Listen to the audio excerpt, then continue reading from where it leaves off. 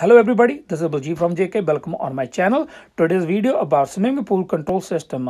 This control system is the Sun Touch control system and it's pretty simple. It's only one thing I seen them a little bit complicated is a transformer for LED light, because it's a little bit harder to understand how to wire up a transformer. So I decided to make a video. So we're gonna start from starting how it works. Then we will talk about how the wirings work. So first, is a main breaker panel. That's main breaker panel feeding to the transformer. It also feeding to the other pumps, but it's feeding to transformer 120 voltage. And there's also output go to the LED lights. I have a 4 LED lights. All LED lights are connected in parallel, and this box is just a junction box.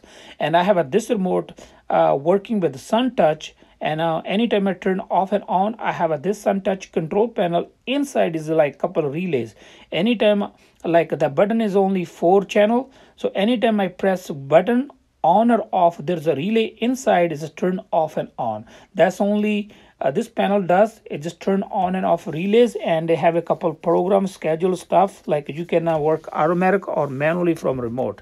Like you turn on pump, it will turn on, you will turn on the LED lights, then the relay will feed power to this transformer. So that's we're gonna talk about how to wire up this transformer. So this transformer is input 120 voltage and output is like multiple voltage, 12 voltage, 30 and 14 voltage, 300 watt transformer. So if you notice, when you have a power coming in transformer, there is a couple wire. You have a black wire, white wire, yellow and blue wire. Like input side is multicolor and output side is only 2 wire, black and white. Like that's a whatever the voltage you need, like LED lights is go to this box, and then as go to the LED lights.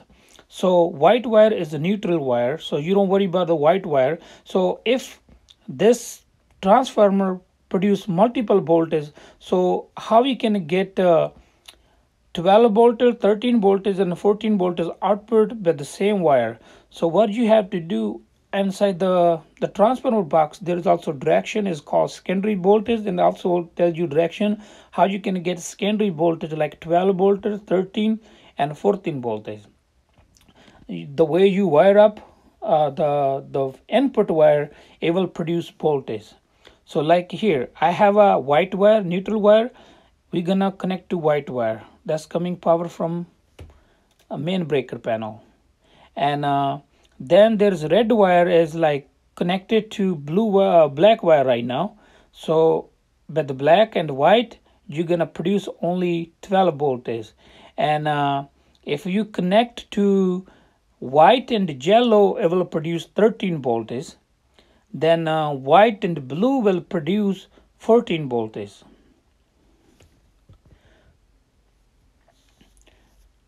I seen a couple transformer.